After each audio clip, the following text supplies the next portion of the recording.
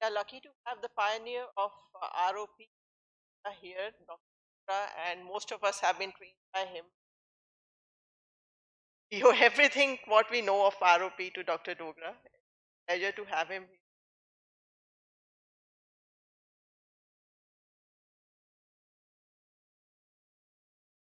This is the last session. We have valedictory after this. I would request everybody to stick to the time. And Dr. Tapas is going to be delivering the keynote address, which online keynote address. Dr. Tapas was a gold medalist in MS ophthalmology. From then he did his fellowship from Shankar Nethralaya, Chennai, and University of Michigan, USA. Then he has numerous papers and orations and awards to his credit, including the J.M. Pava Award and Colonel Rangachari Award. He's presently in LVP Bhubaneswar. We have his slides, the audio visual. Yeah, I think they've already projected. So we can start with the first talk, retinopathy of prematurity, the in-between cases, role of surgery.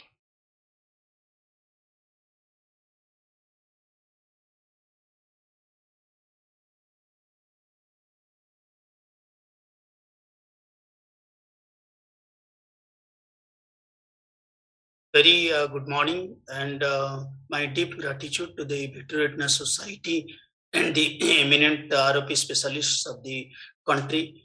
And I take you through this first case of the keynote lecture, which was a case of stage 4B retinopathy of prematurity, previously treated with anti-VEGF and laser, underwent lens-sparing vitrectomy, and the retina was attached without any break at the end of the surgery and also up to 1 month. But to my surprise, there was a retinal break with focal area of retina detachment at the posterior pole. And this kept on increasing for another 4 weeks, prompting us to push the case for surgery. Now, on table, before doing the resurgery, we saw that the detachment and the hole was less prominent, and so we deferred the surgery, and subsequent follow-up showed that the hole was no more visible. The retina spontaneously got attached. So we hypothesized that the appearance of the break and finally resolution of the detachment and disappearance could be because of the sealing effect of the residual hyaloid or a tangentially contracting membrane in the presence of a very strong RP pump in infants. Same patient, the other eye had a very opaque retrolateral membrane with stage 4B, stage 5 ROP. Some amount of retina was attached, creating a dilemma whether to operate or not. Now, some areas of translucency within the membrane helped us take a decision to operate, and we can see that the left eye did very well. Among the various factors in deciding whether to take for a case for surgery or not, the translucency of the retrolateral membrane with visibility of the underlying retinal vessels play an important role for me in taking a decision of whether to operate these cases of stage 5 ROP or not. This was a case of bilateral stage 4A cicatricial ROP referred to us because of the progressive decline in vision in the left eye from 20 to 20 by 100 over last 6 months. What was the reason for such a decline? OCT across phobia showed that the phobia to be detached, and this led us to revise the diagnosis from stage 4A to stage 5 ROP. Finally, posted the case for surgery, both vitrectomy and buccal, and the left eye did very well with complete attachment. This was a case of zone 1 posterior aggressive retinopathy of prematurity that did not do well with initial ranibizumab. So laser has to be done within a week of injection, and there was a fibrobascular proliferation and tractional retinal detachment. for around 6 to 7 clock hours in the right eye. And we prepared the counsel the parent for a possible surgery. But however, during follow-up, the detachment and the prolif regressed remarkably without any need of surgery. So is the tractional retinal detachment progression rather than the absolute clock hours that count in taking a decision whether to operate stage 4 ROP or not. This was again a case of stage 4A ROP, which was referred for surgery, but aggressive lesion both anterior to the ridge and selective regions of the retina posterior to the ridge saw that there was spontaneous avulsion of the prolif with the complete resolution of the detachment. This is unlike diabetic TRD, which usually doesn't resolve with the laser alone. This was a case of hybrid ROP in zone 1 posterior with mat-like or candle box-like pre-retinal deposit, broader here, quite close to the optic disc and a robust highlight, and again prompted us to keep the parents prepared for the surgery. But as the child was too sick for any intervention, intravitreal anti-VEGF was given, and to our surprise, within 2 weeks, the pre-retinal lesions vanished like a butter in a frying pan, and there was no recurrence. After this initial report, we saw similar observations in 21 eyes. So the candlewax-like deposit of hybrid ROP do very well with medical management alone, but need to be differentiated from hyperovascular prolif with progressive nasal traction that is seen in staged ROP, where surgery is the treatment of choice. Sometimes two diseases can coexist, and this was a case of stage 4A ROP. Subretinal mass lesion referred for surgery. A closer look showed that the subretinal lesion was gliovascular, and the diagnosis was changed to BPRT with stage 4A ROP and anti-VEGF laser to the skip areas and over the lesion in multiple sessions, saw a complete resolution of the changes that we saw at the presentation. And this happened in both the eyes. Here we present a case of prematurely born child with pre-retinal hemorrhage and fibrovascular proliferation and posterior pole detachment on day 7 of life, quite unusual for ROP, creating a diagnostic dilemma and what to do next.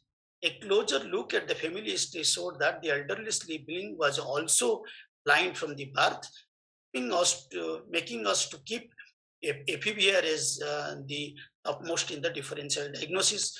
An early vitrectomy was done within 20 days of life, and the eyes did well with 200 vision at 5 years of age.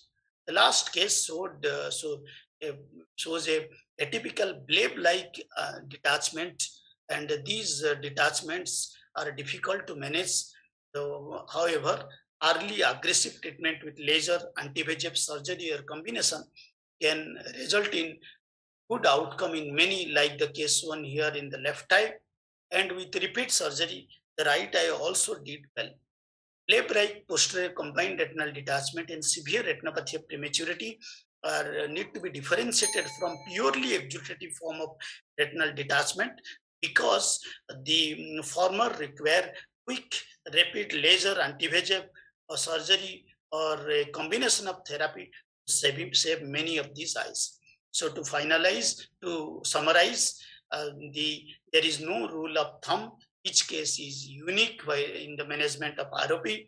The stage 4A ROP, in many of them can actually be stage 4B OCT that help in taking a decision whether to operate or not. Candleworks like pre-retinal deposit in hybrid ROP do well with medical management alone, while the the worsening of the detachment rather than the extent of fractional retinal detachment play an important role in deciding whether we plan surgery for them or not. Unlike diabetic TRDs, the proliferation in cases of ROP can at times auto-avulse, leading to the resolution of retractional retinal detachment and obviating the need of surgery in many of the cases. Vitreous hemorrhage or TRD too early in life in a prematurely born child one need to search for other causes, and early surgery after ruling out retinoblastoma can result in good outcome. Finally, one need to be aware of lab-like combined detachments because the outcome is poor, and with early aggressive combined therapy, some of these eyes can be saved. Thanking you all for the kind attention. I thanks the society again for giving me an opportunity to share these cases. Thank you, Dr. Tapas, for a very nice lecture. And these are truly the in between cases where we do not have exact guidelines. So, for surgery of ROP is really what we all need to plan very carefully, evaluate the patient, and then plan it carefully. I would go on to Dr. Dogra for his inputs on this. I must congratulate Tapas for bringing out variety of cases, which teaches us so much. I think case one, most important from every point of view, retinal break, and this we have encountered. I think I encountered quite a few years back when the retina elevated. Simar is here. He has encountered other cases similar. So I think we need not rush with doing things. Many of them in they close spontaneously, even if there's a detachment, because vitreous is so firm and pump is so strong that I think they close, and that is what we had seen also. A very large macular hole which happened, which I did surgery, and subsequently Simmer has few cases similar of similar nature what he showed. So that is something very important. So don't rush, because you won't be able to take out the hyaloid. You're going to make little more problems there. So that is one. And secondly, he mentioned about the same thing, hybrid ROP, which was described by our group long time back. We've put this candle wax as a mat-like proliferation. I think we did see that it used to melt even with laser, but the dramatic resolution what we are seeing with anti-VEGF is also something. I think you should not worry if there is something stuck broad. Give anti-VEGF and it's going to go away. And so that is another one. And he also mentioned, we have seen this. I think we still should believe in our therapies first rather than rushing. Many of his cases, what he presented, they did well with both combination treatment as well as alone with laser. So I think some of these things are very, very important, which we should look. I would say in ROP, yes, doing less is more. So you should not rush in for surgery, like Dr. Dogra said. Dr. Karobi, please, your inputs on this surgery in ROP. After this, I would like Dr. Diksha to comment on this blister-like ROP. I'm sure she was showing a case of blister-like ROP. If you could give some inputs on this. Agree with is not every case who's in stage 4 or 4 AB starting, or even the crunch phenomenon when it starts really requires a surgery. Many times you observe the patient, do a barrier kind of laser, and then we've seen patients who have had proliferations at the arcade with treatment, limited treatment, not rushing in for surgery. Those proliferations have got cornered off to the periphery, and we could then safely do a laser around it and preserve the vision in these children. So I completely agree with Dr. Tapas that in between cases are there, and we have to take each patient for its own value. Diksha, please, blister ROP. Dr. Gaurav, yeah. Yeah, Dr. Gaurav. I must congratulate Dr. Tapas for highlighting so many things, and especially regarding the laser, because I have been using this kind of a posterior barrage laser for so many cases. In so many cases, they do so well with laser. Even if we have a recurrent proliferation, which is posterior, we add posterior to the ridge laser, and lot of times, most of the times, the 90% of times, they are going to do well with laser alone. That is the One highlighting the. question, Dr. Gaurav. Do you go ahead with posterior to the ridge laser right in the first go, or only if it's a progressive ROP? No, I do it in the first go in all the cases of threshold ROP as well as pre-threshold stage 3 ROP, and it has worked very well. It has worked really really well. It acts as a barrage even if we have a detachment. it limits off the extent of detachment. And if we have proliferation, most of the times what happens over a period of time, proliferation lifts up, separates into the vitreous as a membrane, and traction is relieved if you have done a very good posterior laser. I usually preserve it for progressive cases. Dr. Dogra, please, last word on this. Actually, this is something which has come off of late. I think first one to start doing was NILS, and then subsequently the other groups. Dr. Lingam Gopal's group also started doing this. And I think what is very important, and many cases which used to be sent from far off places, because laser was the only modality, because you have this traction going on there. So there was a scare. So at that time, we were not doing posteriorly. The question is, if your vessels are not dilated, that is what we used to observe. If they are not dilated, it's going to separate. That's what he has shown, spontaneous separation. Once that proliferation separate, everything settles down. So I think many a times it's not that we have to go with this kind of a decision very fast. I think we can wait. But in case the vessels are dilated, then it is going to be progressive. That is a very important issue. Then it is a progressive traction. I think Divya may Dr. have David. something to say. I think detail, as ma'am mentioned, like the posterior laser don't do in the first go, but as you assess how it is responding, and if you see that that is not regressing, then as a rescue thing, the posterior laser, and many of cases responds well. As it was mentioned, like after some time it lifts like a vitreous floater. Should we say that we should go in a staged manner for ROP lasers, sir? I would say that in today's time at least, because we also have anti-VEGFs. For more severe cases, anyway, we are these days giving anti-VEGF in addition. So it has become anyway a procedure which is different from what was traditionally done. And just in some of these cases, staging them, ma'am, sometimes within that week that thing lifts up. And then you lose the opportunity to do that posterior laser. So if you have done it in the first go, sometimes that's better. But even if you're doing it stage, I think we should see them early, maybe 3 4 days. If we feel it is progressing or lifting up, do the laser at that point. Wait a week or two, it sometimes the TRD might progress that much that posterior will go very posterior. And to make, Sure. because sometimes it is not very straightforward. Sometimes you go in thinking this is a stage 2 ROP, zone 2, and sometimes you have a stage 3 actually, because the proliferation is like flat, it's going on the surface of the retina.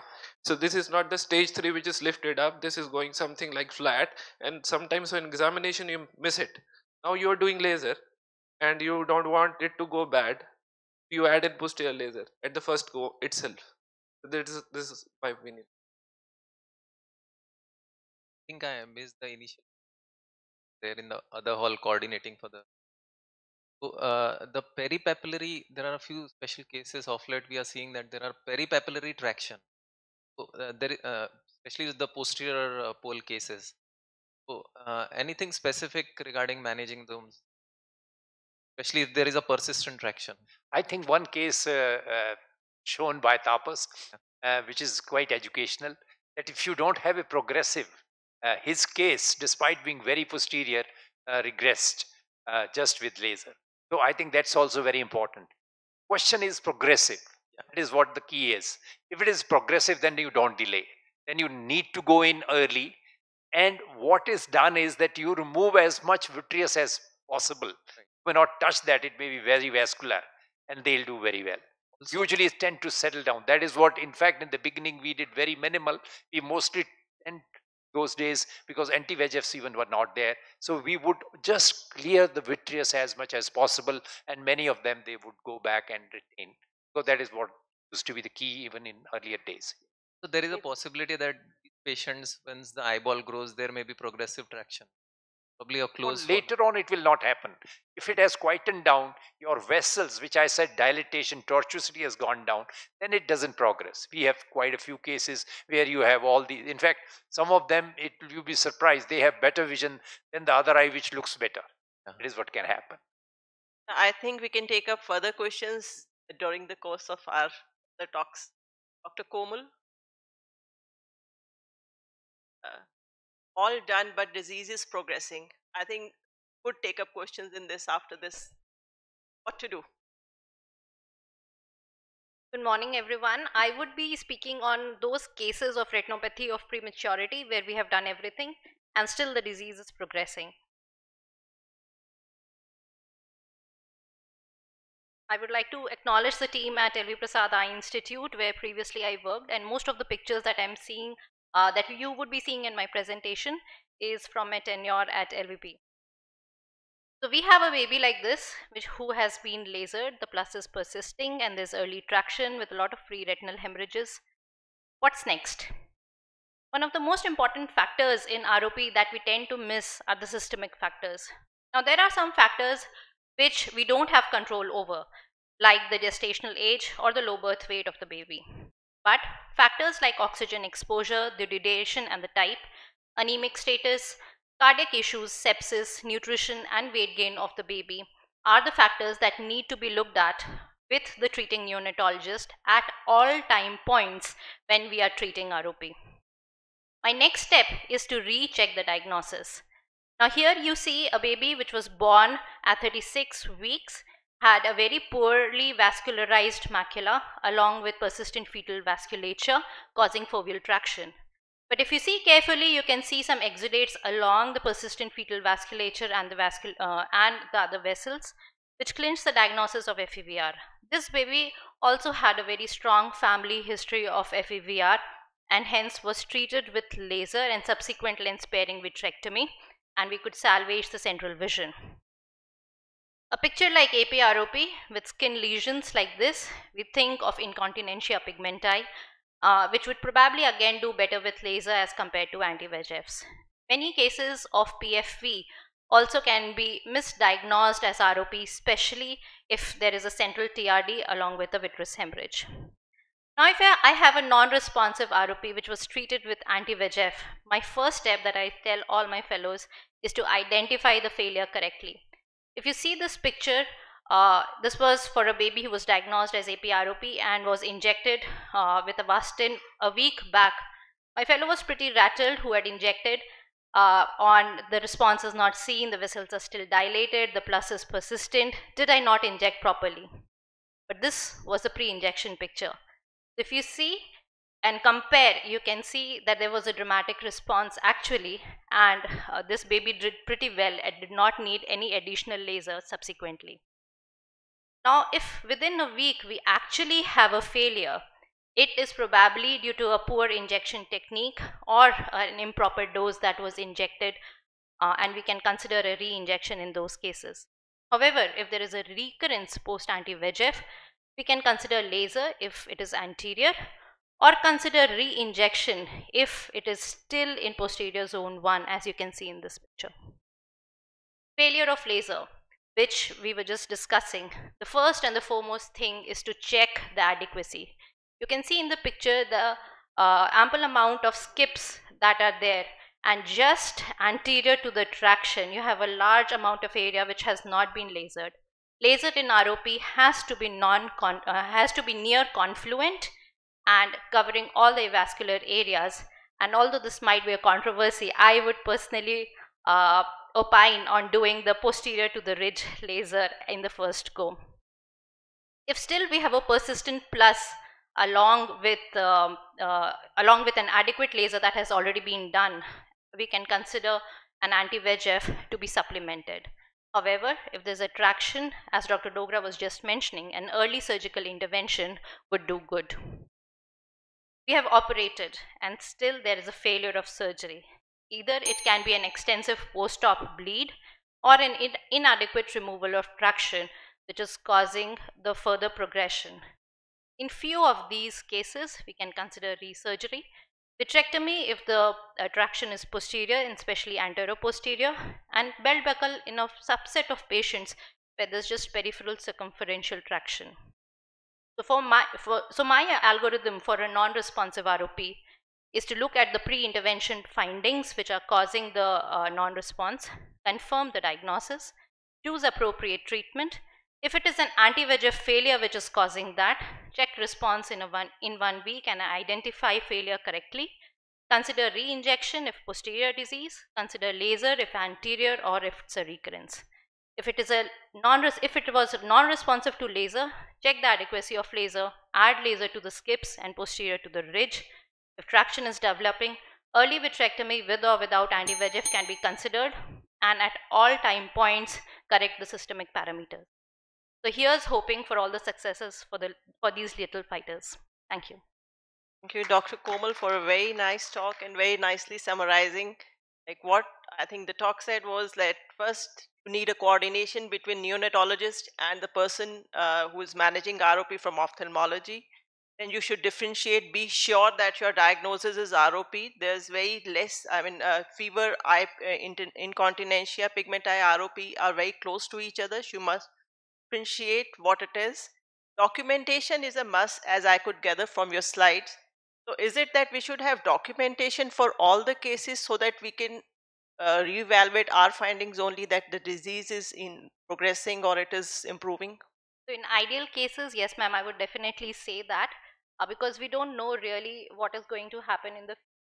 We have seen cases where it's just an avascular retina, and when you're seeing the baby at the second visit, it has started developing ROP and then progressively worsening.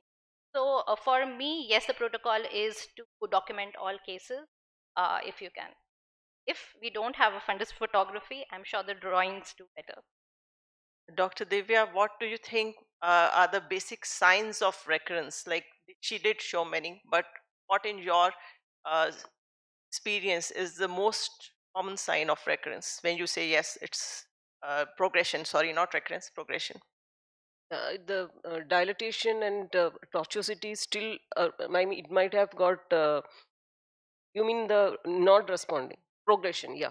So it comes back, and then you see these subtle hemorrhages which start coming up at the previous edges of the ridges. So these are the few signs which you definitely look for. And usually you don't see much of an NVI coming back so early. And regarding this laser and whether there is a diagnostic dilemma in nowadays, actually, because of these wide field imaging, actually that really gives us an additional clue actually to say, especially regarding this posterior laser, whether to do or not. Because you see these vascular loops might be there, but in between those there will be areas of capillary non-perfusion. So an angiogram actually definitely helps us to pick up these areas and do laser in those. That would be an additional. Do you think angiogram should be a part and parcel of evaluation of I, ROP? I think with time, actually, especially in these confusing cases, definitely it adds to it. And I think with Dr. Anand Vinekar's, I mean, yeah, they do it most of the cases. Because we also see lots of avascular area which we tend to miss out angiogram. I have a question regarding the use of anti-VEGF. One thing which I have noticed, especially with a lot of younger people coming in, so when they do the first ROP screening and they notice avascular retina, sometimes there is some bit of looping, and a lot of people will inject anti-VEGF thinking it to be APROP. In fact, it is not. So that I want to point out, because anti-VEGF is being misused like anything. Because if you wait sometimes they do go into APROP, avascular retinas. Sometimes the normal vascularization can proceed. And the second question is that is a question. So how many times I mean I have now doing anti-VEGF, not more than once I have given. So what is the indication for multiple anti-VEGF injections, whether with Avastin or Centrix? I want here is Diksha. She should comment on that. They have some experience of giving the second injections. They have seen issues with that. I think let her because this is something. I think there are two things which happen, but let her first. Think so part of this question will be covered in my talk where we did protocol of a second injection in an exclusive cohort of zone 1, and with the second injection we haven't seen vascularization getting completed in any of the eyes, but that is the experience with ranibizumab that I have, not with bevacizumab. So none of the eyes actually ended up having a vascularization. For those that have been previously injected and lasered and have a recurrence, We should be very, very careful of a repeat injection because we've had crunch phenomena. So we should look at actually what Dr. Komal said, that whether your laser is adequate. If you have the facility of doing an angiogram, do that and see if there are areas of new vascularization or avascularity and treat those. That is going to help more rather than a second injection. I just wanted to make one point here, sir. Like Dr. Gaurav just mentioned on the misuse of anti-VEGF, especially in those cases which we feel are borderline and are not yet APROP.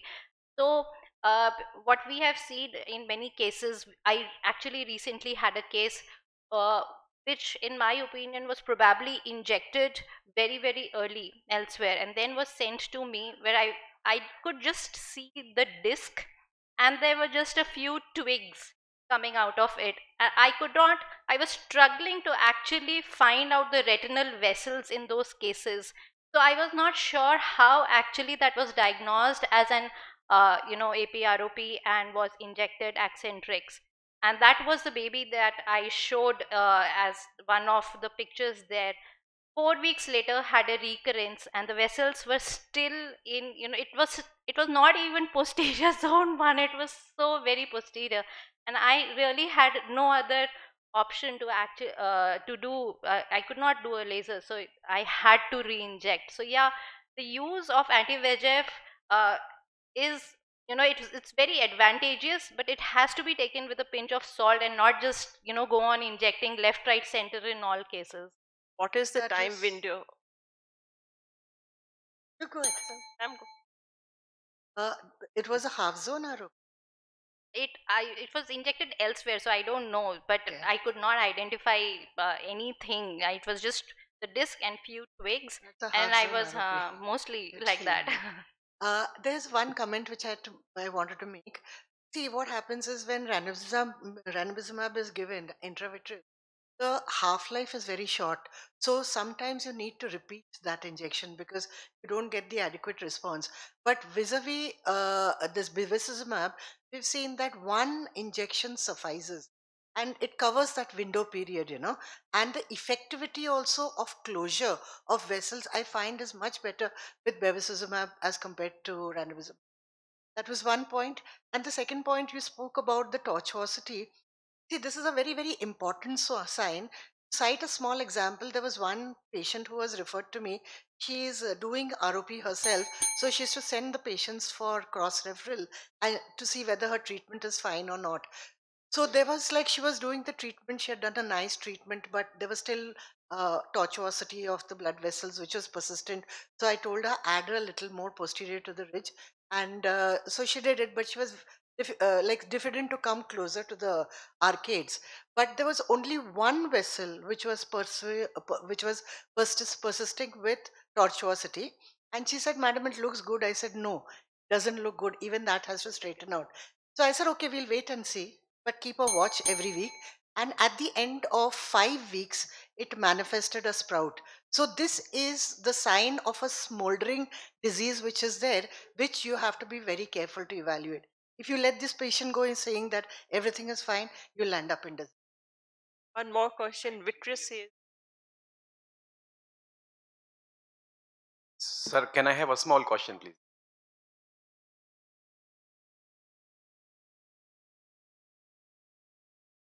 to Krishna Murthy. What can be missed in ROP?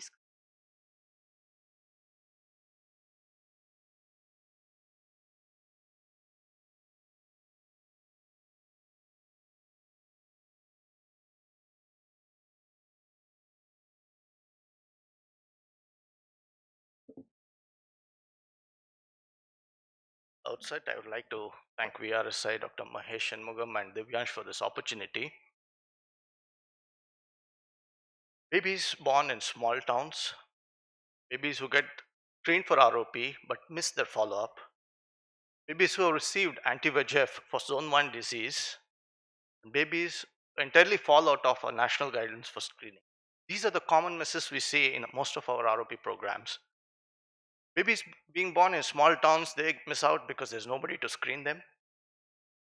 However, those who do make it to the big cities, they fail to come back for repeat screening.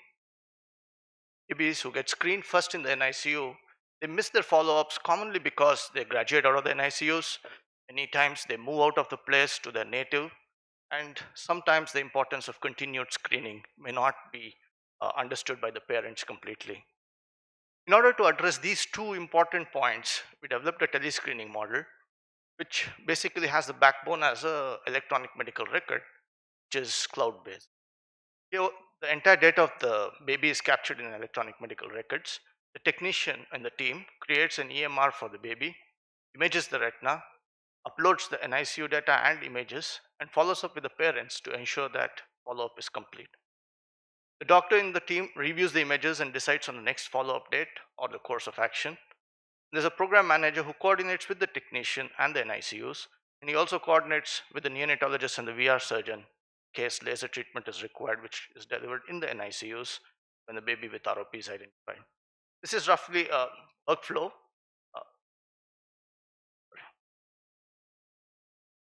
You can see here that the patient's data is registered first, they get screened, and then diagnosed, an appointment is scheduled. If the baby does not turn up for the appointment, then the technician calls up the parents, and then another appointment is rescheduled in the same location following week. This is roughly what happens in the outreach. The ROP team, technician with the driver, reaches the designated NICU with a red cam. The identified babies for screening are dilated. Then wide angle photos are taken. The NICU data of the baby, the photographs are all uploaded onto the registered electronic medical record, which is created there. Each baby is linked to the neonatologist who's treating it, as well as to the location and the NICU. So follow-ups are easy to bring them back to the same place repeatedly. Once all this data is uploaded, it is available distantly to the ophthalmologist, who reviews these images, and he gives his opinion on the diagnosis as well as appointment on the next follow-up date. It is followed up by the technician later.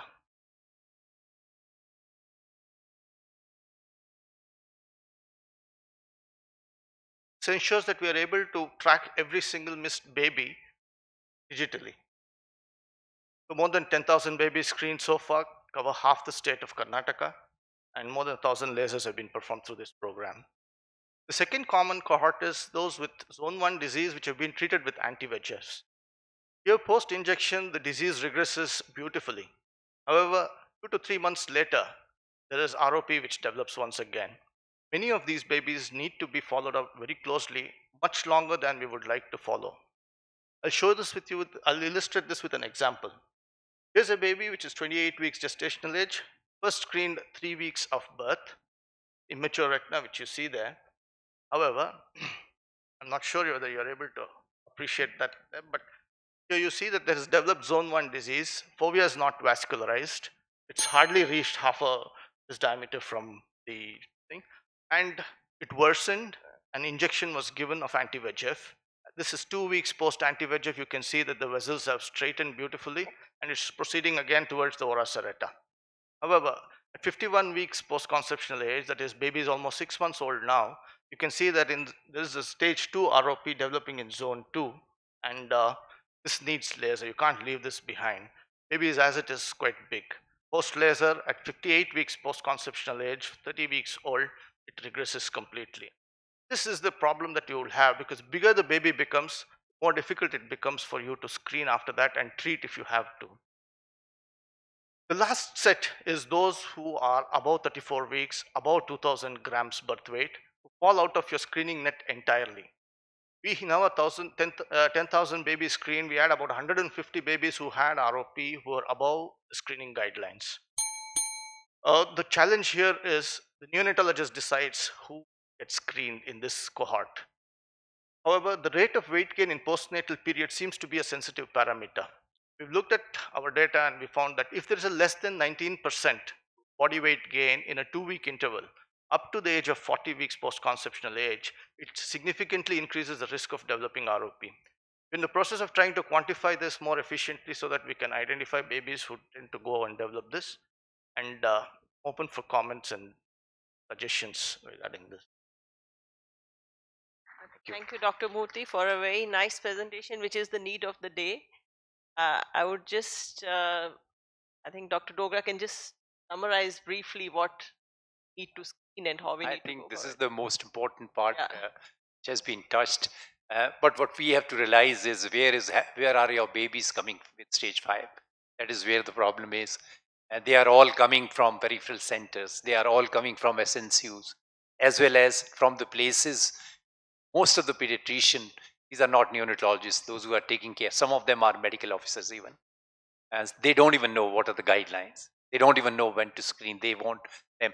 So I think we want to go a little beyond as far as the awareness part is concerned, and communicating to them. We should have some kind of a part of these SNCUs and others, that we have these posters or something projected there, that this baby, if it is 2 kgs, 34 weeks, has to be screened in 2 to 3 weeks after birth, whatever way. There's even a now way where even anybody coming from maybe anywhere from private, they will also be compensated. You see, so there are various ways, but we need a lot of awareness. We are getting a lot of stage 5 babies, and their number will go up. You will have more and more higher birth weight babies coming with severe ROP from outside, which has been our concern in the beginning, and it is going to be a bigger concern.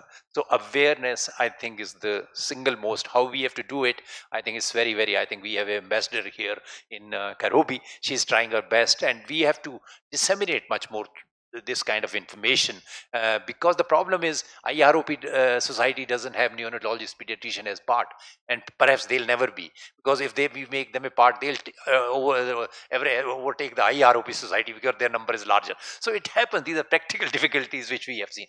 So the question is, we have to do something about this. This is and all of us, we have to disseminate this. Thank you, sir. I would invite Dr. Karobi for her next talk. Questions we'll take up later on at the end of the thing of the session, in interest of the time. When and which anti-VEGF I choose? Why?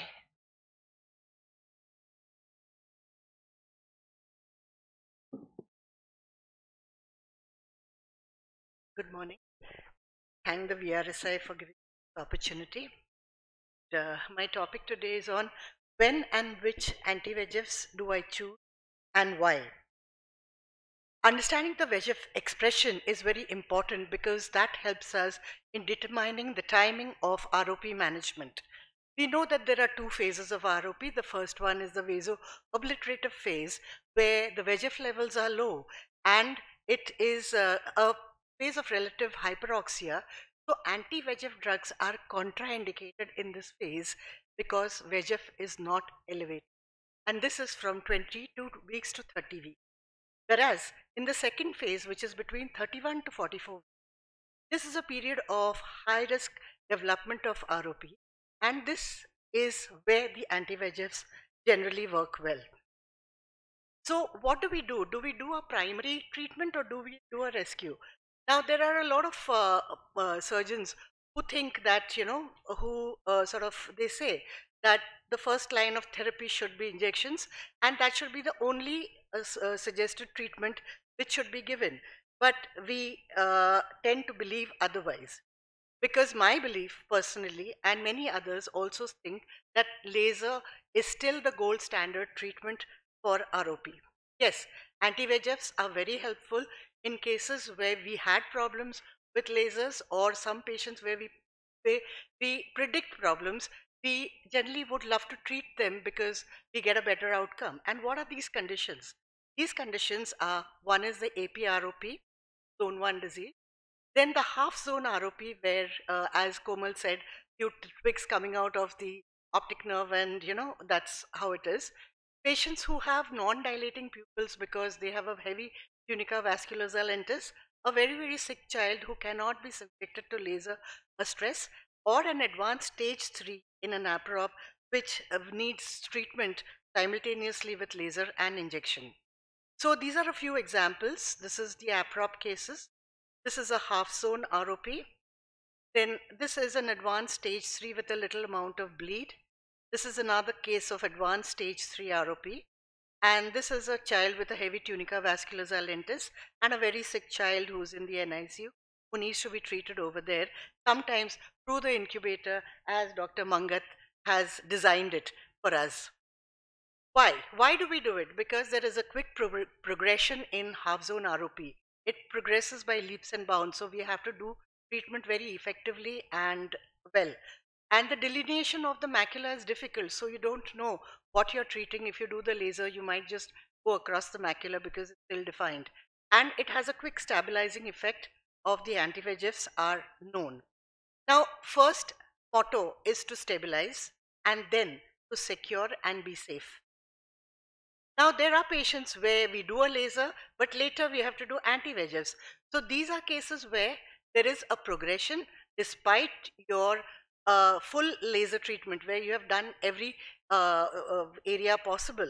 Non-regression despite laser, in fulminant or advanced cases with laser, and where there is a small sprout which is there at the border of zone 1, where the vascular tuft does not regress.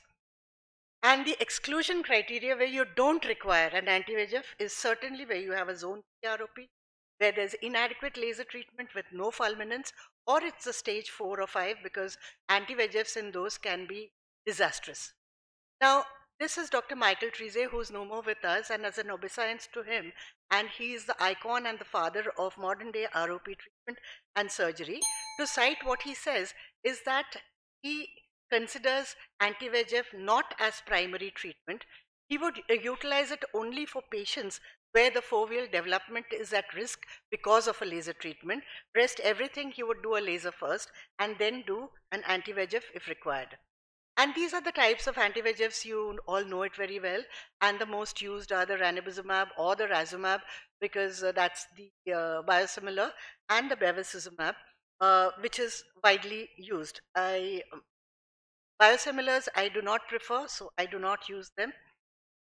And the injections generally are given as a single or maybe 2 injections, that would be max. But nowadays we tend to alter the dose. First we used to give half dose of half the adult dose, but now we give it as a 30% or a 40% concentration, because we don't want too much of that VEGF to be inside the eye. This is another guideline. And the endpoint is that there has to be total regression. The blood vessels have to go to the periphery straight. The iris rigidity has to go down. The proliferation of the iris vessels have to go down. And there should be no other systemic or local complications. So these are few examples of how in the center you see the guy with a large proliferation, and within a day it has regressed with bevacizumab. And these are some other examples where there is a regression seen. And suppose you don't do a proper follow-up, or you have an ostrich attitude where you say everything is going fine, what happens? Things like these happen. And these then, if it's not checked, go into the crunch effect, which definitely necessitates surgery, and a simple case turns into a horrendous case, because these after the use of anti-VEGFs are very, very difficult to operate on. So in the beta ROP, they have realized that there are few areas which remain avascular, that's known. And recent evidence from the Rainbow trial said that with a 0.2 milligram dose of ranibizumab, recurrence occurs in approximately 20% patients. So it necessitates careful observation every 1 or 2. This is the line that you have to go back with.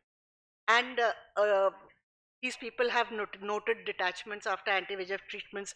Dresner et al. Said that there is a 7.5% of patients of ROP who have the FEVR gene, so you have to watch them carefully, because they generally land up with recurrences. So what we do is that you have a general rule to check every patient 1 or 2 weeks post-injection, up to 60 to 65 weeks. And suppose they still remain avascular, do a fluorescein angiography, and if the area is avascular, treat it with laser, because you don't want the dangling sword of that on your head. Anti-VEGFs, you have to also think of the effect on organs, which we really don't know much about because are still small, and the local and the systemic effects. So careful follow-up is important, and if you don't do a careful follow-up, it is into horrible progressions like this, where you have to do difficult surgeries for these babies.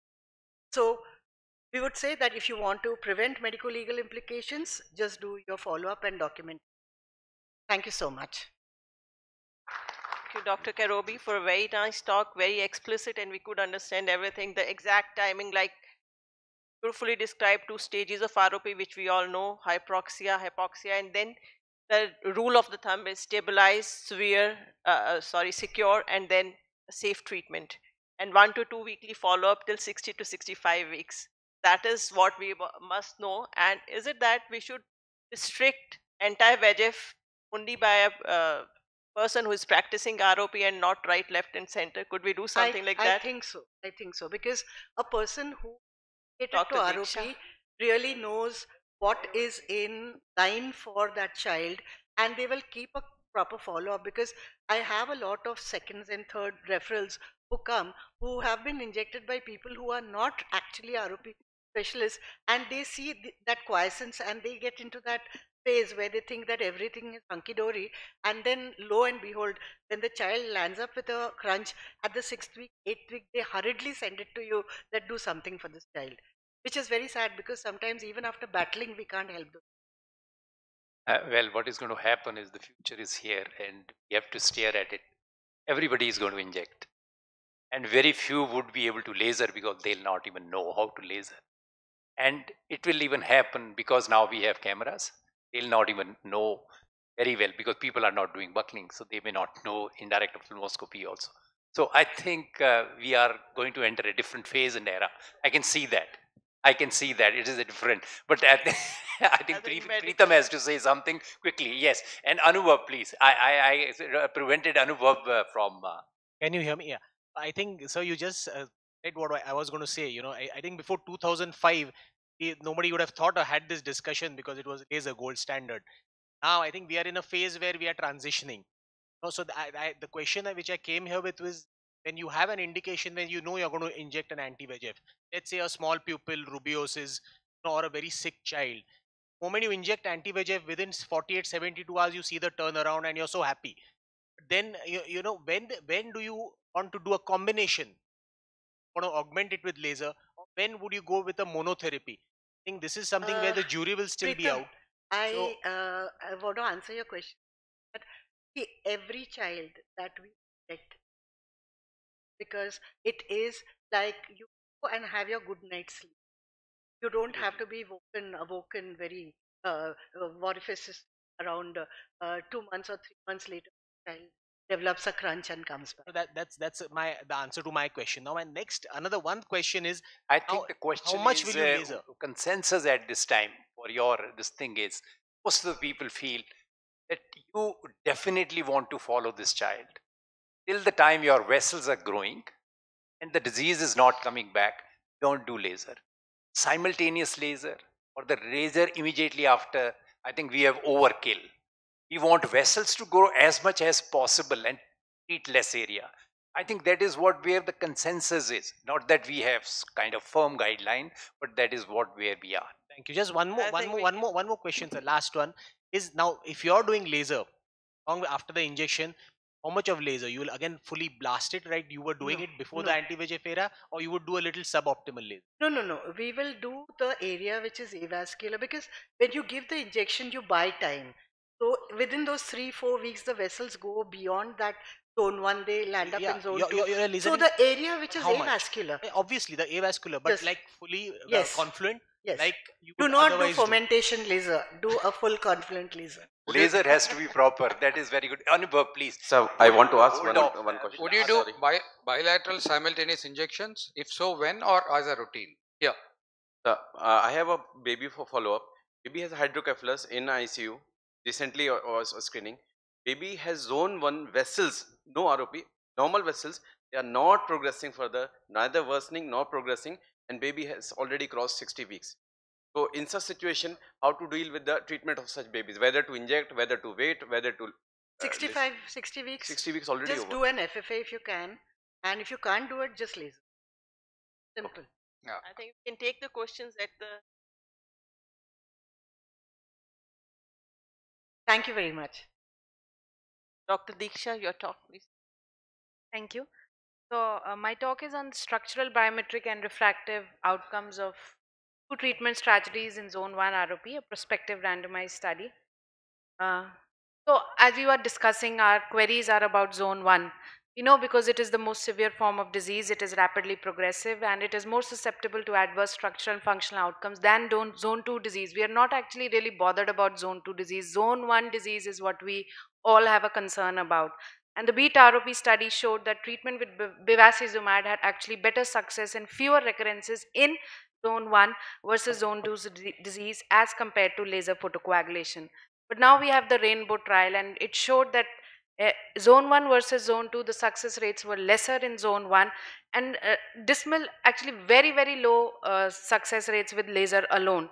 And additional post baseline treatments were around 1/3 of the patients required additional post baseline treatments, and the follow up was still 60 weeks of postmenstrual age. We found that there are several lacunae to this study. First, it does not segregate aggressive versus staged ROP. The data is only in low and very low birth weight babies, which is not the scenario in most of our situations.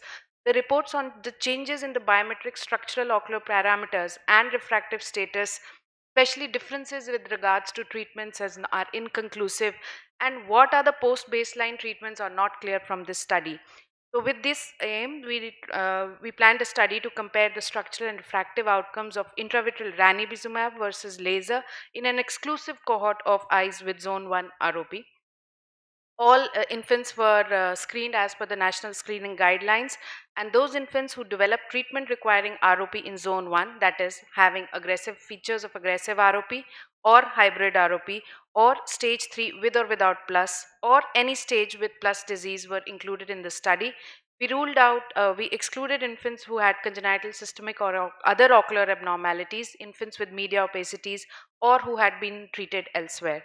So all infants who fulfilled the inclusion criteria underwent a baseline red cam photograph and underwent a pre-treatment examination for axial length, keratometry, lens thickness, anterior chamber depth, and retinoscopy. And then they were randomized to two groups. One was laser therapy with a 532 nanometer double frequency Nd:YAG laser, or intravitreal ranibizumab, and we used a 0.25 milligram because as it is, we know it is shorter acting. So we used, and it is difficult to make the 0.2 milligram that has been reported for use the half strength of the adult dose. And the laser group, if there was regression, it's fine. If there was any recurrence, the retreatment was done with a repeat laser. In the intravitreal ranibizumab group, if there was a reactivation, we gave the opportunity of doing one more injection at an interval of that between the treatments should be at least 28 weeks. And still, if it failed, we would do a rescue laser.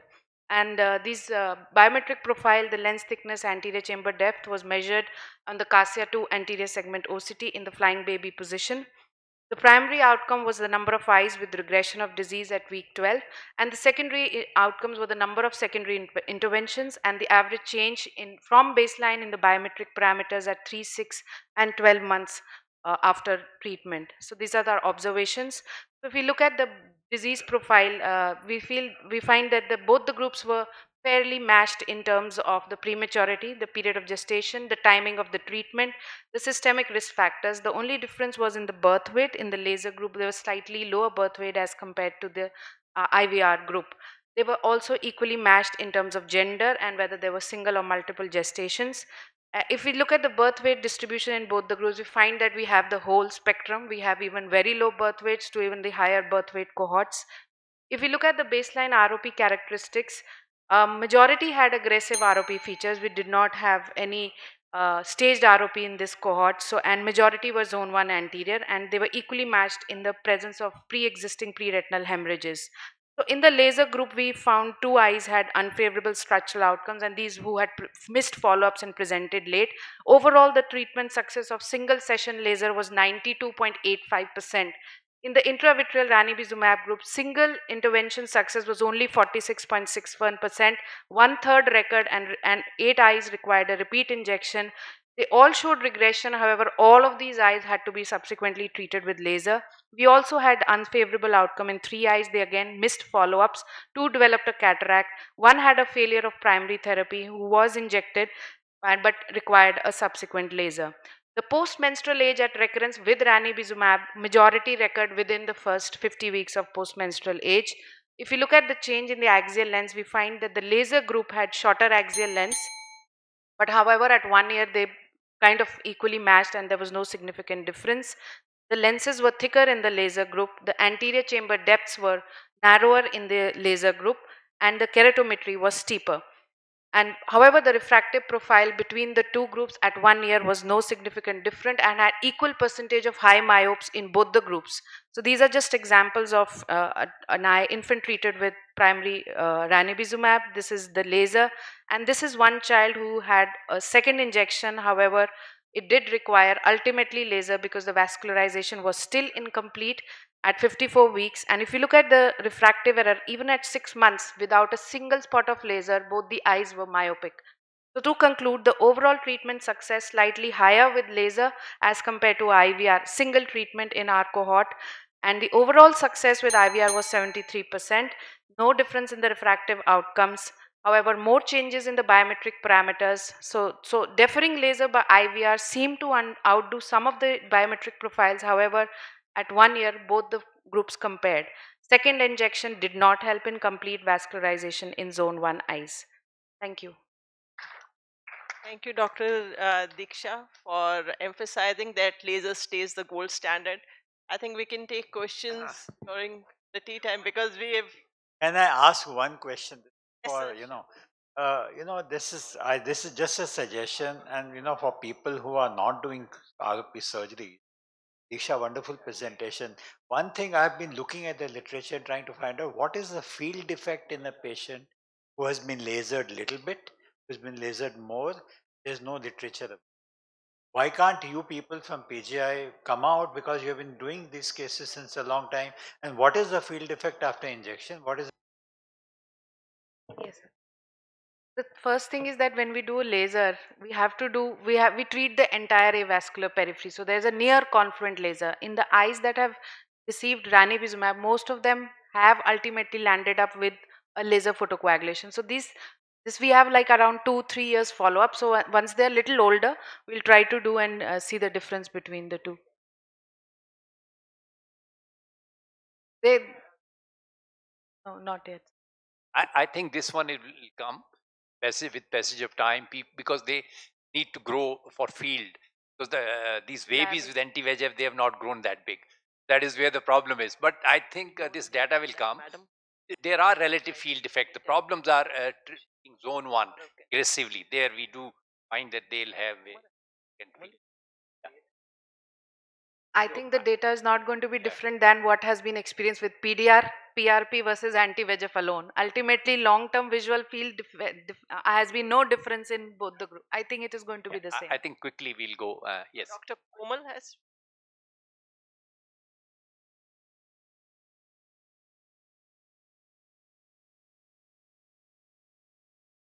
It was interesting that your IVR group had a higher birth weight, significantly higher birth weight as compared to the laser group, and the extent of myopia was the same.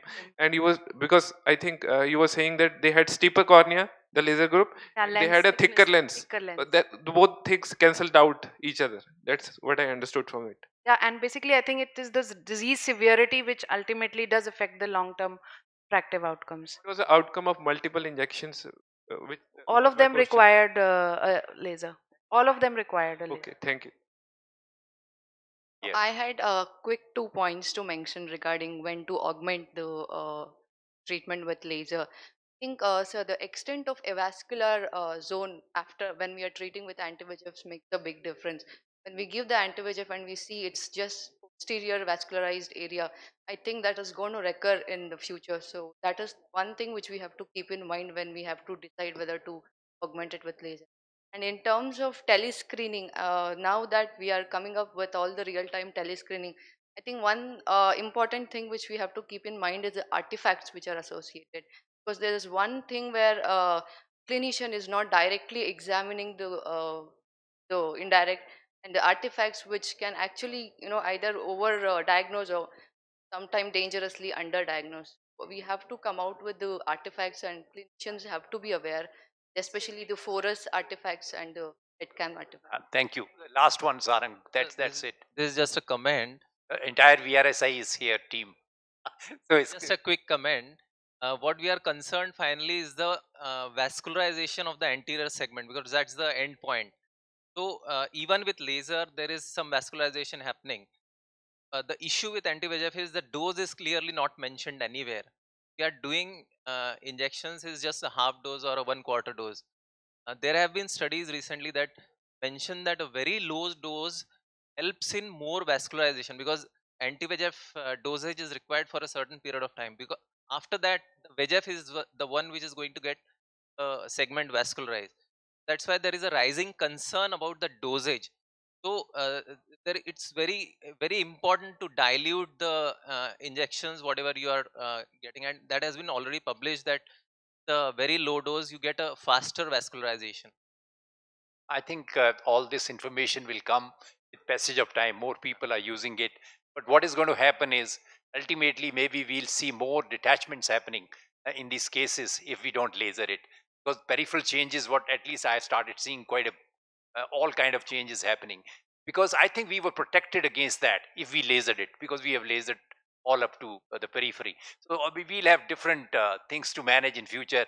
With this, I think we should close the session. I'll give it to Subina because the entire VRSI executive is here for Thank you very military much. function. We can have all the speakers here, and just for this last picture, then hand over.